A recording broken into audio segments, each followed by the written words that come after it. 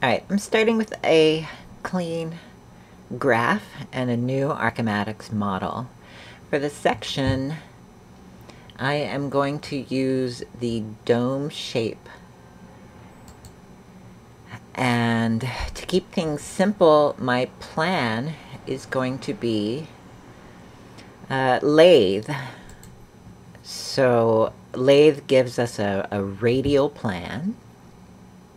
It's going to allow us to experiment with an unbroken dome, and it's just going to make creativity go a little bit faster.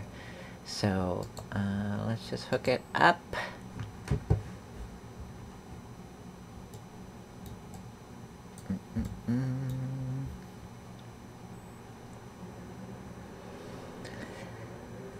Okay, for starters, I just want you to open up the controls on the dome and set the segs really high, about 60. And while we're at it, let's go into the geometry on the dome shape. And we'll also set those segs pretty high, not as high, about 24 segments. And if you want to know how this looks, go ahead and turn on shaded wireframes, and you can see how Archimatix is building the, is deciding how many polygons and vertices your shape gets based on these seg settings. Right, so I want it to be basically square, but obviously as you curve up on top of the shape, you know, these polygons get a little close together. But anyway, no, you know how this works. So I'm going to turn off the shaded wireframe.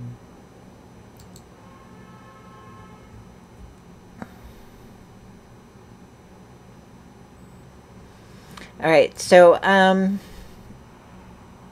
yeah, let's get started. I just want to visually compare, you know, the effect of these two basic settings, the width and the height.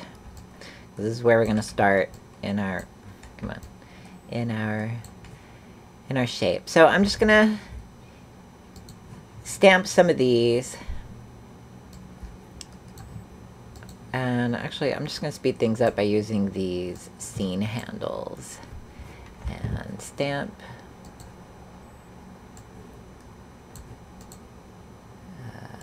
Make a really tall and thin one. Stamp. And what do we need? Something low and wide. And I'm not going to stamp that one. So we're just going to compare these real quick. All right, as game models, right? As like architecture, perspective is everything. How you're going to be looking at these. If this is top down, then that height doesn't really mean anything. But if you are walking around in a village, the width is a little less apparent and the height is everything. So obviously everything I say here is going to be specific to what, you know, what you're planning. Now, let me do something else. I'm just going to remove my stamps. And what I'm going to do is I'm going to make the width and the height. Well, I'm just going to type these in. So I'm going to make the width 4 and the height so going to be 2. Okay, I'm going to stamp.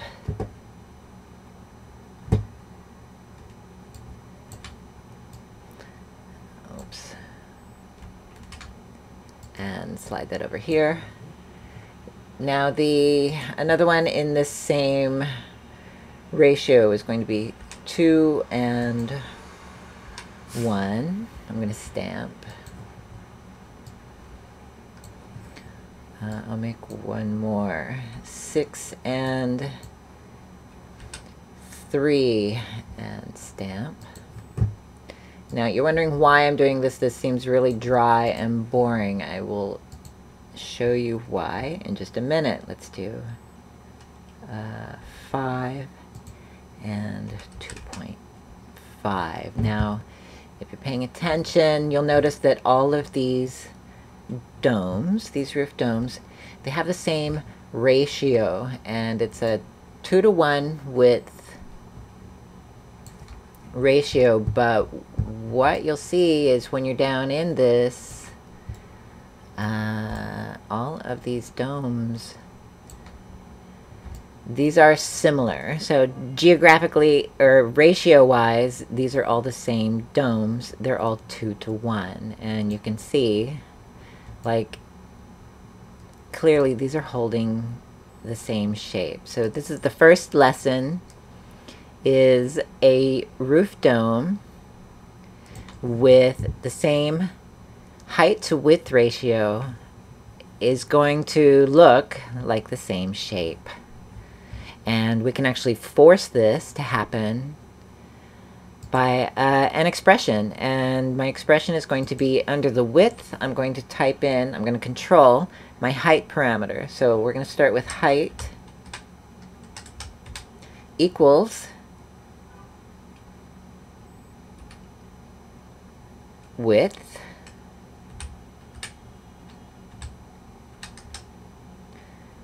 and we're going to multiply this by a ratio times, open parentheses,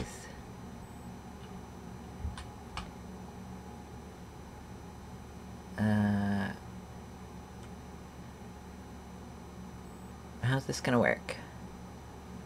Width times, let's do 2/3. 2 divided by 3, and we'll close the parentheses. All right, let me just open that up so that you can actually make sure that you can see that. All right, really simple expression. Height equals width times 2/3. Okay, and we're going to hit done. And now, whoops, let me just clear out my stamped models.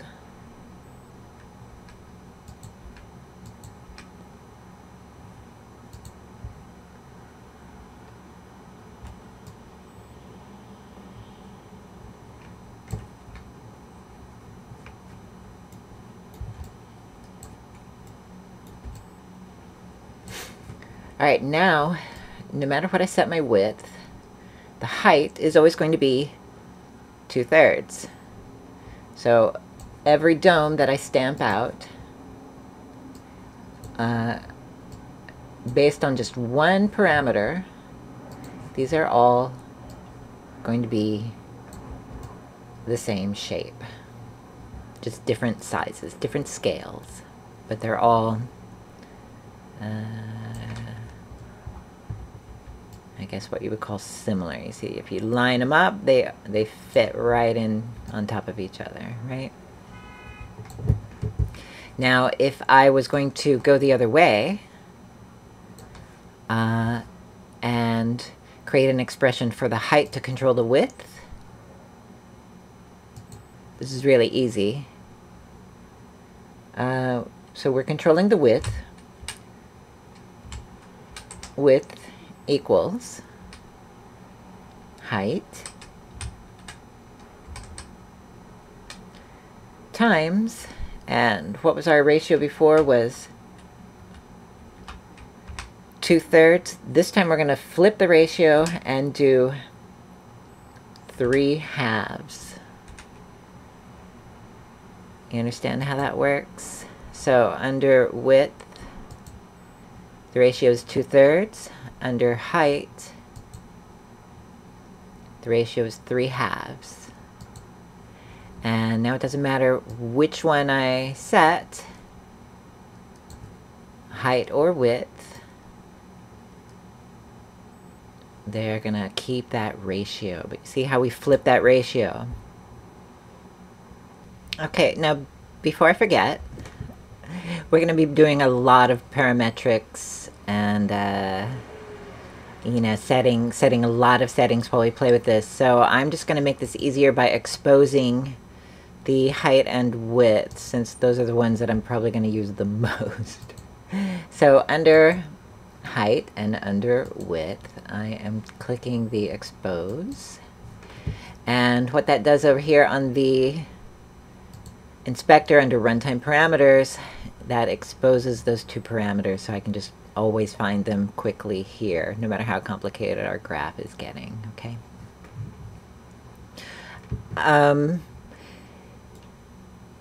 Now there is a kind of a concept, right? That our roof, we're setting a kind of a half section. So the width is creating a half section, but the actual roof is covering something a little abstract, which is a full span. So I have a parametric relation here that is not really on, it's not really something that I'm physically building, but it is something that I'm conceptually working with. I'm going to keep referring to that, so I'm going to go ahead and make that a concrete thing. I'm just going to make a parameter and call it span.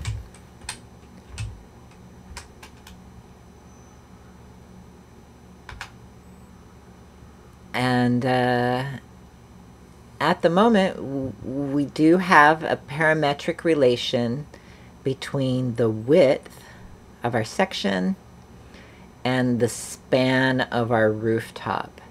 And so the way that I would express that is under span, width, because that's what span is controlling, width. Width equals span.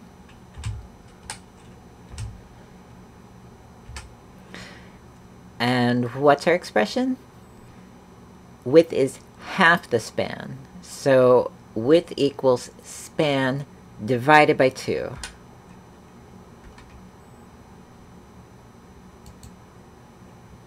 So if I set my span to, it needs to cover like, you know, 5 meters. Pretend I landed on 5. Then I'm setting my section width to half of that. Makes sense, right? Just to help visualize this, because it's going to come up, I went ahead and I made a little like a span caliper.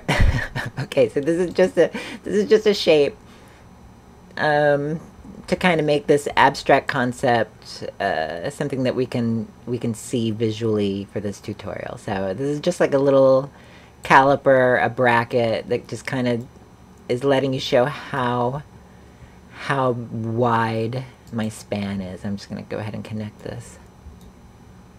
This really isn't part of the tutorial. This is just kind of an aid to help you see what's going on when I talk about this. All right, so normally, you know, you don't just get to make like whatever roof size you want. You're trying to cover a specific specific span.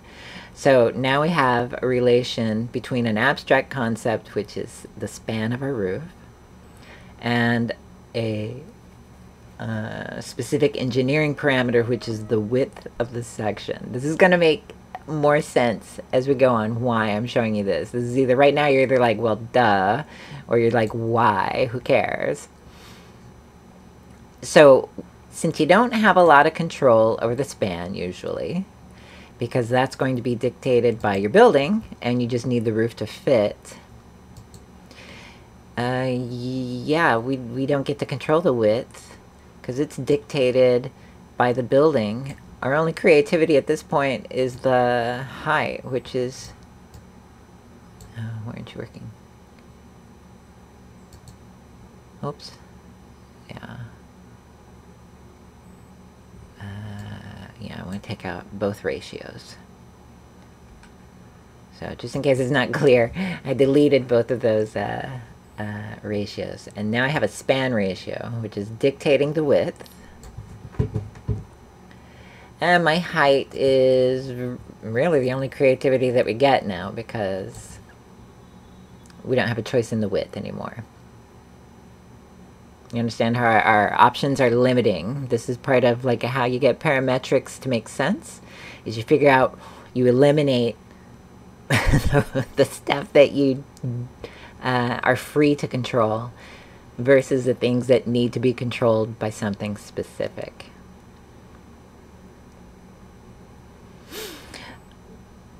Alright, so this is the most boring roof ever. Just this straight dome.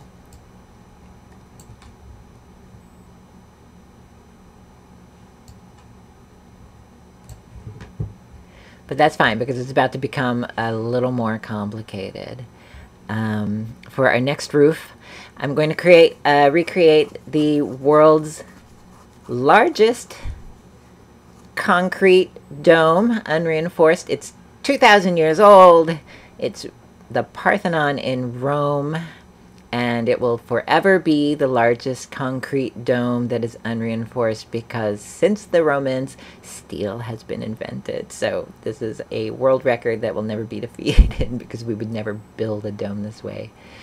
But what they do is, let's just jump in here and set a little bit of, I'm going to set the inset upper and lower on this dome shape. And right here on the lathe node, I'm going to open up this radius. Also going to turn off that top cap and bottom cap. Alright, so that opens up a hole in the middle of our roof dome. So this is what I want you to understand. So now our span clearly isn't lining up anymore. Right? We have a new parameter here that's doing something else, and it's not part of our equation. So let's just create that parameter. I'm going to call it oculus.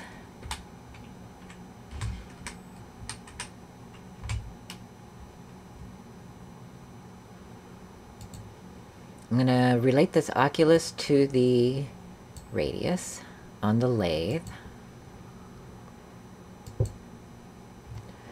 And now we need to get that span to take into consideration the oculus. So let's go back into our span and the width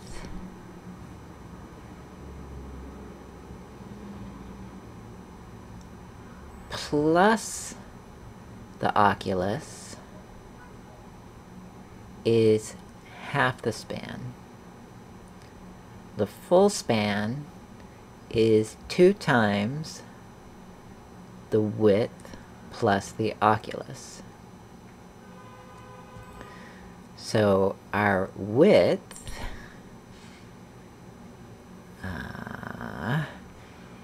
is span divided by 2 minus the oculus. And now this is an order of operations kind of thing, so we need to do the division first. Oops.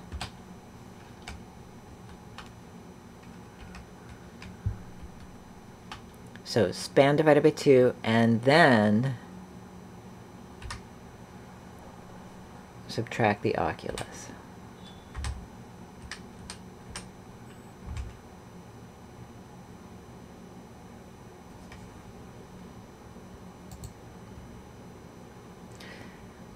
Now, where is our oculus?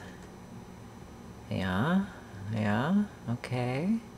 Let's set it to something obvious like 1. And let's set width to something around like 4. Now the parameters don't feed back to the span, so this is one way, but as we calculate this, Now my oculus is set, and the span is taking into account the oculus setting and adapting the width. And you see my little caliper is keeping its parametric relation, right? If I set the oculus to smaller, 0.5, and my span still works. Okay, so what we've done is we've created it's a ratio, but it also takes into consideration a second parameter. So 2 parameters here controlling a third. Now, this is fine if we have a specific set gap that we need to preserve, and our parametric relation changes the width. But another way to do this, and this might actually make more sense, is we're going to flip this around in a different way. I'm going to change the parameter that we're setting to the oculus.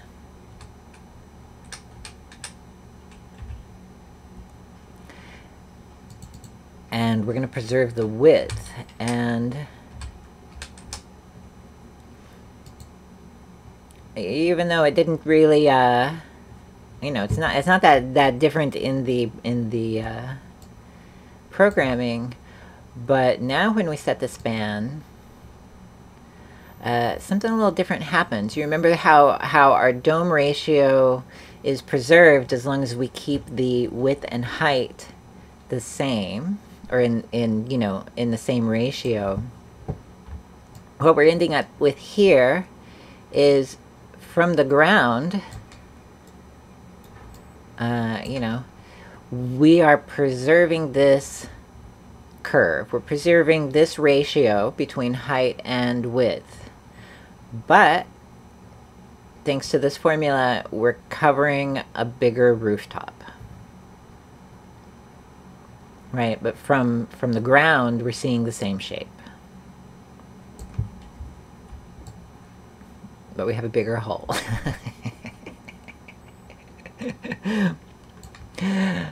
All right, let's look at what we can do with this hole. I'm going to set this oculus much smaller. And then I'm going to... Oh, that didn't work. Okay, that's what I need to do. I forget what I'm controlling. Oh, wait. Okay, so before I forget, I'm going to expose the oculus.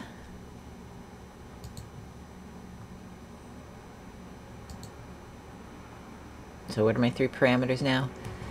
Width, height, oculus. While we're here looking at this lathe node, there's a little more to it that I think that we should look at, and why that I picked the lathe node for this tutorial rather than like plan sweep. And part of that is that you get to play with this trick, which is, let's just make sweep angle 180. So obviously that's half of 360. And our shape got a little janked. And let's fix that. Alright, so I think what I'm going to do here is add a little bit of thickness on the output. Yeah. And it's kind of like a cutaway roof, right? Alright, before we go any further, I'm going to put a material on this because this grid is a little misleading. It looks perfect in any direction, and that's not actually what's happening as far as I know. I'm going to put on some shingles, you know, something directional that you might actually use.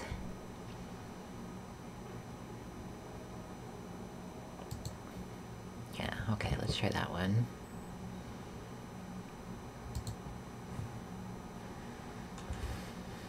All right, the outside of our roof, right? Maybe I'll make these a little smaller.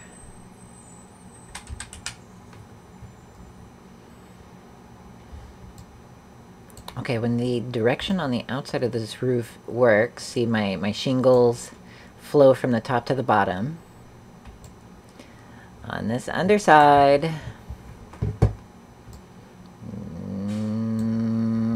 with the thickener, no, that's not what's happening. So the UV is flowing around the outside in the direction that we want on the outside, but then it wraps around and flows upside down on the underside. All right, if our thickness is, say, 0, and instead of these end caps, we have a back face,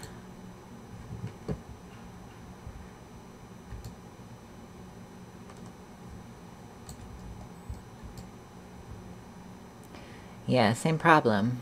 Same problem. The material wraps correctly around the outside. Well, that's the direct, you know, correctly. But the inside is upside down.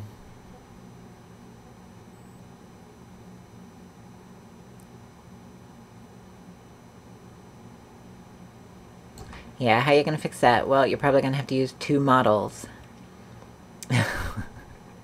But that's okay. You usually don't, like, shingle the inside of your roof, right? Alright, anyway, I just wanted to explain that and point it out to you. That chances are what you're going to end up doing is either thickening or using back faces. But as long as we're outside the model, yeah, you don't need either one, right?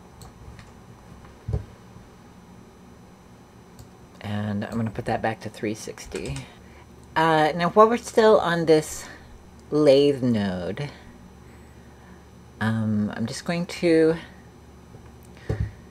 jump up here to the lathe segs, and I'm going to type in 4. So 4 segments on the lathe. I'm typing on the wrong computer. And we've got a really simple square shape. I'm also going to switch the segs on this dome shape down to 1, and DomeShape did not appreciate that because its minimum is set to 3, and I'm going to override that and change that to 1. Alright, so now what we have is, oh, I'm going to go ahead and just close that oculus. Yeah, 0. And I'll reduce the height a little bit so that we can see what's going on here.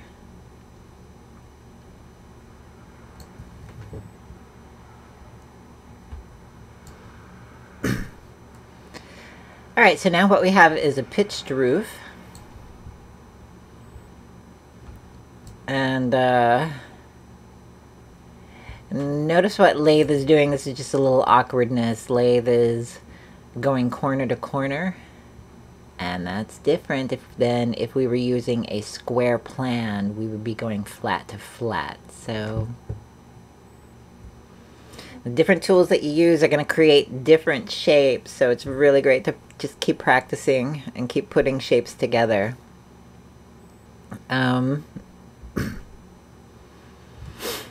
Just a couple of things about roof building here. So while we're here, now lathe, oops, let go. Lathe is, you know, when we go on to build our full roofs a lot later in this tutorial, we're not going to be using the lathe node. We're just using lathe right now because it simplifies everything. But there's a couple of things that, you know, are worth are worth noticing because actually symmetrical shapes are like everything. And also Lathe exposes some controls here that are kind of fundamental concepts to Archimatix. So one of the things I'm going to do is switch over to like a, I guess it would be a gazebo roof, like a six-sided roof. And I'm actually going to turn on our shaded wireframe again. Alright, so what I want to talk about is these controls, faceted and continuous U. So continuous U, when it's on, it works for really high smooth segments because it wraps the UV, except it's just the U. It wraps the U seamlessly around the shape. But if we have a really low segs setting, like 4, 6, 8, you know, where we want to see, this gets distorted. Continuous U is just kind of weird, right? It distorts the UV map. So you turn on faceted. Wait, no, we turn off continuous U. Faceted seems to not play well with these things. I'll fix that in a second. So faceted makes these break lines more logical for something like this shingled roof with a low segs count.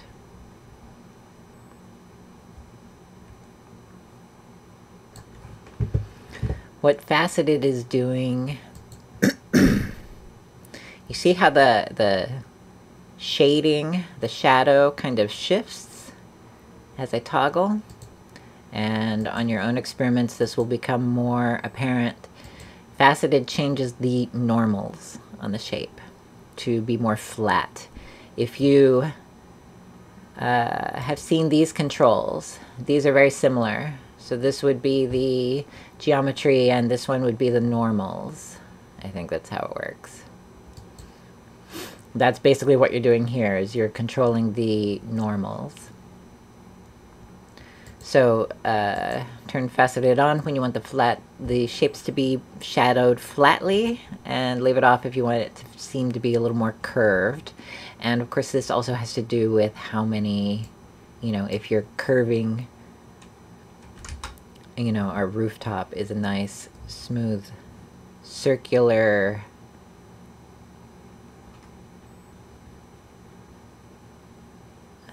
shape. Yeah, ignore that ugliness. I don't know what's going on there, but it's losing the UV map.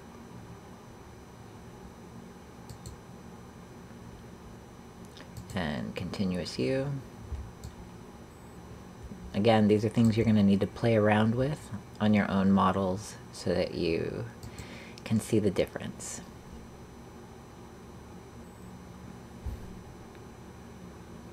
Okay, but wait. What I forgot to show you while we're here. So, you know, simple pyramid with a curve. Let's do the opposite. So let's go no curve.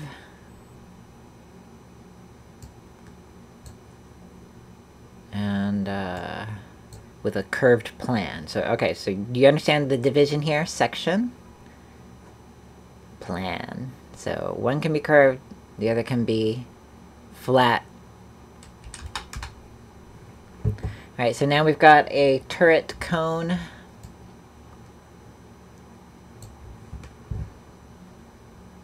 I'm going to take off that shaded wireframe. I'm also going to take off these inset uppers and lowers because they are just messing up my tutorial. Alright, continuous U versus facets, versus not continuous U on a really smooth shape. Doesn't seem to make any difference, right? Here's faceted and continuous U. Sometimes these shapes are going to, you know, be obvious when you change them. Other times, not so obvious. If you're done with that high, that's when it's going to start, you know, becoming more apparent. Right, so here is something in between. Faceted or not, you can see that little shadow shift. And continuous hue or not, that one is a definite shift. Play around.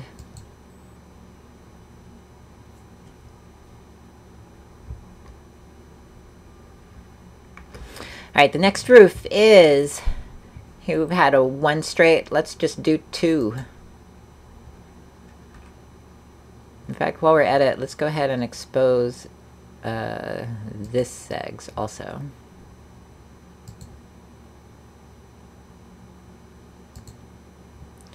All right, with 2, I'm going to jump back down to 4 on our main segs. All right, this is a actual rooftop called a mansard. And the deal with the mansard, if you adjust this tension, the mansard was a way to cheat the tax man because it's not a 3rd story, it's a roof, even though this is kind of a garret space underneath. So by using a mansard, which is 2 segments and a higher tension, in fact, let's just expose the tension. Okay, so what they were doing was they were cheating. They were making their roof bigger, like cover a bigger volume, and then they could rent it out as an apartment, you know, make it another bedroom, make it whatever. It was another floor, but they were saying, hey, no, we're not 3 stories, we're only 2 stories and a big roof. Well, the tax man got smart and was like, yeah, you guys got to stop doing that because we're gonna we're gonna tax, even though it is a roof, this is still what's called a garret. So they in France and England also, they set a specific tax bracket if you enclosed your roof this way. But the important takeaway is that the mansard creates a larger volume under the roof, and then that makes this a usable, livable space. This will come in very handy when you're building your stuff, right? And typically what you end up with is some kind of a where is our little house shape?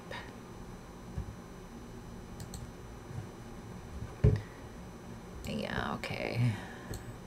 I'm just gonna make a little goofy prop, a window prop.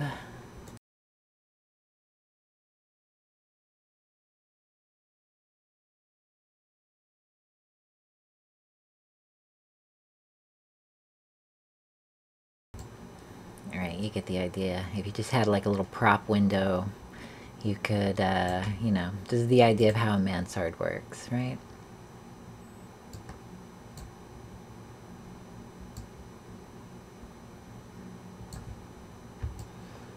And that creates a little fake garret space underneath, okay?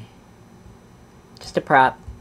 It doesn't cut through, but you don't need it because that kind of really sells that this is, you know, another usable space, right? Now, after the mansard became a thing, right? Later in the United States, probably in Europe too, like about a century later, what ended up happening was this look became kind of old-fashioned and established, and basically in cheap labor housing. So we're talking like Brooklyn, you know, probably any like working class company town.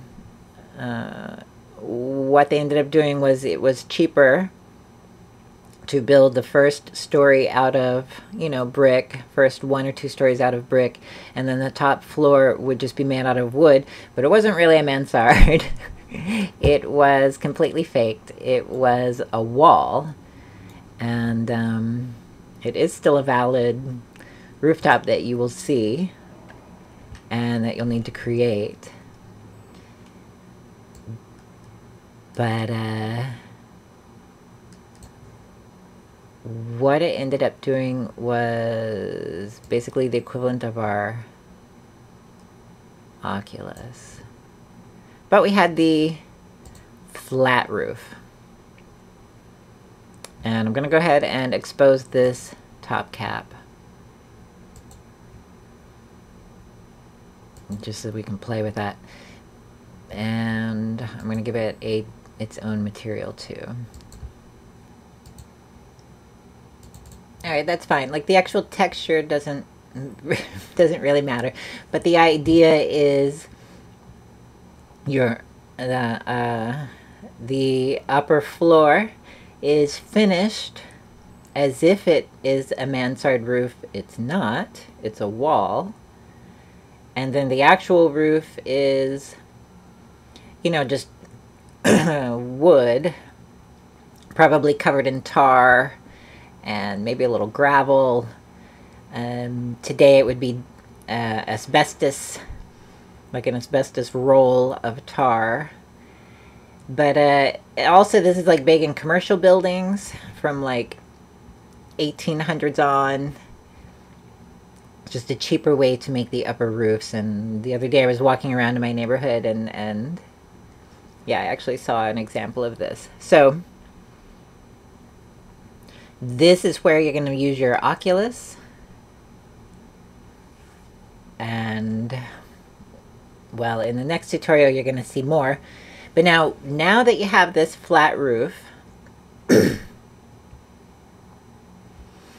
everybody got fancy after this, and they started deciding that, yeah, okay, so now we can have, you know, bring back these little curves.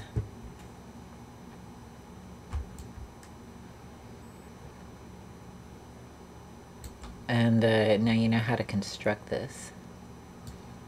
But I have one final official roof to show you, and it's basically this curve inverted. So we can take our tension, and you can set it negative, but it's getting like ugly. It's starting to kind of, you know, the geometry is not really working out, as you can see. The shape is inverting. So here's probably the last and most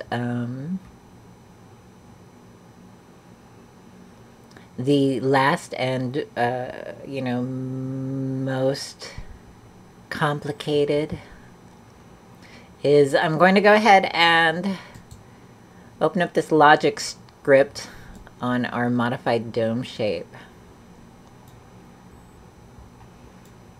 Yeah, and here you can see. Yeah, that's not working out. So what we have that's making the curve is this molding called dome.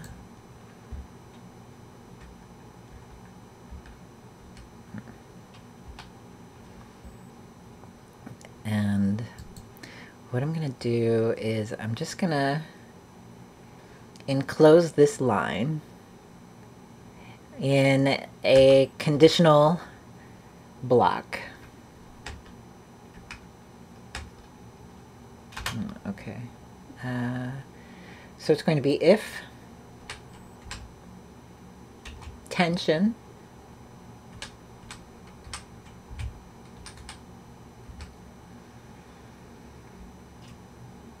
greater than, and we write that as GT, greater than 0. And then I'm going to close the if block with end if.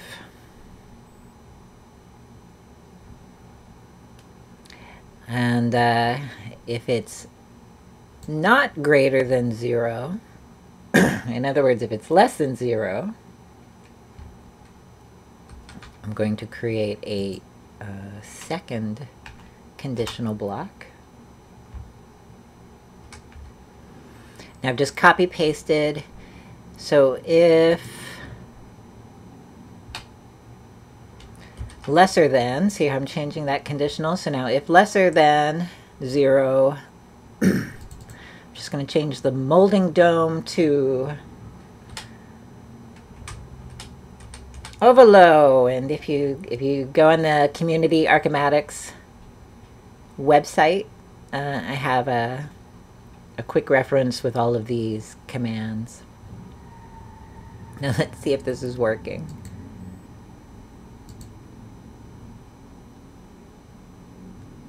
Okay, so now it is flipping, but I have to do one more thing. Let me open this up a little wider. Okay, I have to set the tension to negative, because this actually flips around the way the tension molding works.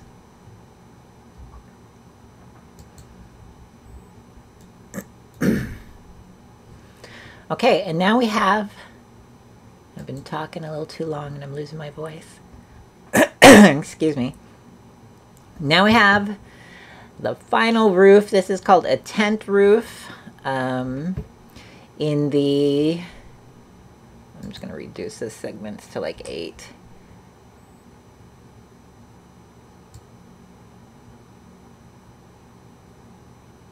Okay, now you see I have a shape that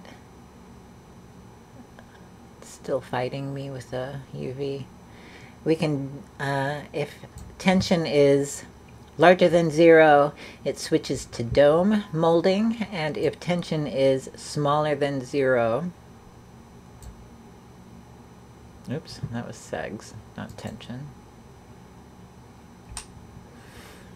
And if tension is smaller than 0, it flips to overload molding. And what you'll notice right away is if a mansard creates more volume under the roof, a tent roof removes volume, like very quickly. You start losing space under the roof. And this node is so huge now. Hold on one second. And so one typical place that you see this is in German towers, like they call them witch towers. And they made them very tall. And we're going to close that oculus. Okay, so now without the oculus, you see you lose volume under that tent roof really fast. So as a result, you know, to kind of like visualize with our little window here, to get any kind of like usable space under here, you had to send that roof way up, right? So this is a smaller volume, and it compensates by shooting up into the sky. That's the witch tower roof, also just called a tent roof whenever you know, when you only have a few vertices. A few corners, like if it's square. Okay, but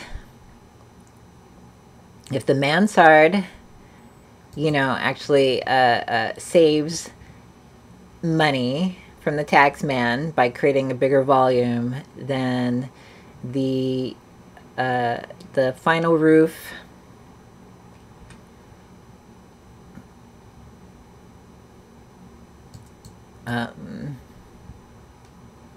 our final rooftop is something called a Second Empire or neo-baroque, and you see these on Victorian buildings.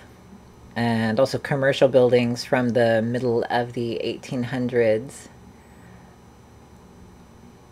And what they did was they took advantage of that flat roof and styled an inward curving wall. And it was kind of a sign of, there was sort of a propaganda campaign against this shape, against neo-baroque, because it was associated with like aristocracy and corruption and, you know, being overly decorative. So there was a counter movement against it, which of course, you know, praised basically anything that was not French, which was like, you know, traditional English architecture, like Tudors. But anyway, this is my last rooftop, and you see that you, by bringing in the second Empire roof, whatever your little prop you have here, you know, it's going to have to adjust, right? Because our roof recedes rather than bowing out. All right, that is my part 1 of a rooftop tutorial.